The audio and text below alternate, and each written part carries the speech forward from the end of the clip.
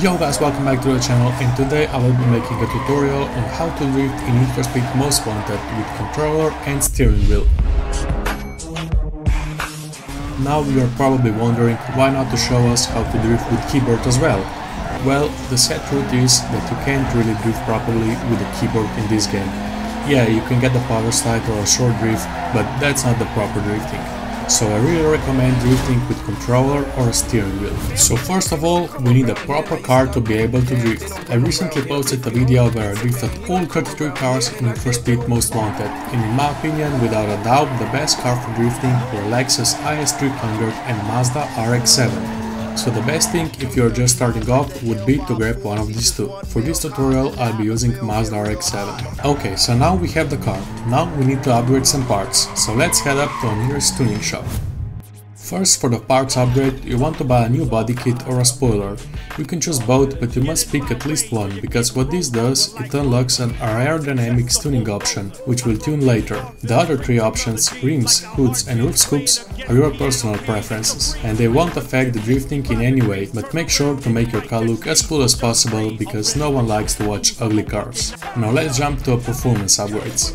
For the engine, you want to use the ultimate upgrade, the same goes for a transmission. For the suspension, you always want to choose the first option, so it unlocks your steering, handling and ride height performance tuning possibilities, but it doesn't give you too much grip. The niters I always upgrade all the way up. Now for the tires. You again want to choose the first option, which in my case is Super Pro, because if you go with Ultimate, you won't be able to slide your car. Now we are left with brakes and turbo, which we both upgrade to the max. Oh, and don't forget for the visual upgrades as well, which will make our car look like a proper drift car. So now, when we upgrade our car, let's jump into the performance tuning window. The first thing we can change is steering, which changes how quick the steering response is. Moving the slider to the right will make the steering more responsive. This really depends on your playstyle and on which input device you're playing with, but I always like my steering to be a little more responsive, because you can have quicker transitions when drifting. So I keep this from +3 to all the way to +5. For this car I will choose +5. The next thing is handling, and it's fairly simple. If you would like your car to slide a little more, move the slider to the left. So we move the slider all the way to the -5. Tuning brakes will affect your car's stability while braking. Drift cars usually have a little bit of front bias braking force, so I keep this at +2. Ride height is pretty self-explanatory. If you move the slider to the right, it will raise the suspension and lower it if you move it to the left. The difference between 0 and -5 is almost not noticeable while drifting, so go with whatever option you like, just don't raise the suspension.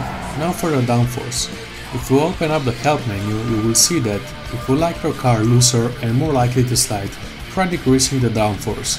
So again, we go with -5. Nitrous. This is personal preference. Moving it to the left shorten the duration but will be stronger, and vice versa. I usually keep it at 0. Now here comes the tricky one, turbo tuning. This one is really up to the car you're using, but never go into the positive values.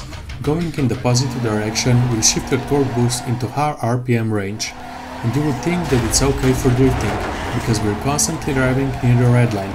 But in fact, these cars in this game have enough high-end torque, so there is no need to raise it. So I usually set this to -5 and then test it out. If I feel the car doesn't have enough high-end torque, I'll go back and change it to -4, and so forth. Okay, so we finished performance tuning. Now we have just one more thing to do before we send it. Well, there will definitely be a debate whether or not you should use manual or automatic transmission. But from what I found, automatic transmission will be your best goal. For manual trains you won't really benefit much, because it's not manual with clutch, but just manual.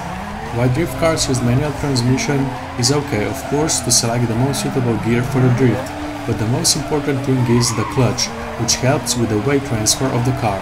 But because we don't get to use the clutch within this game, it's totally okay to go with automatic transmission.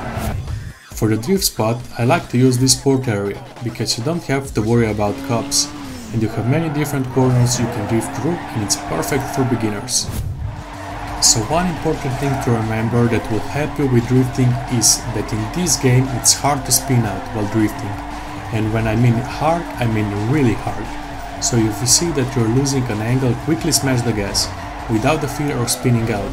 and this also means that you don't need to be perfect with your counter steering action, because game won't let you oversteer to the point you are about to spin out. So to start a drift, press the handbrake and turn into the corner.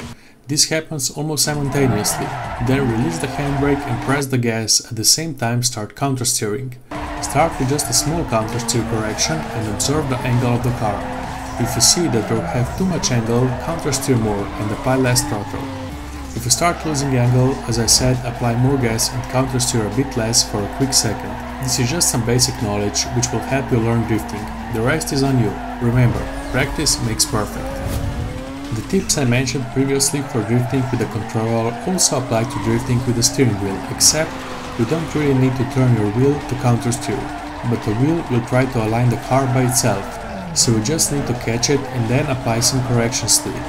In fact, the only difference when drifting with the steering wheel is that you have more control over your throttle and steering, which means more stable and longer drifts. So to quickly summarize, drifting in Need for Speed Most Wanted is really easy if you have the car set up for the job.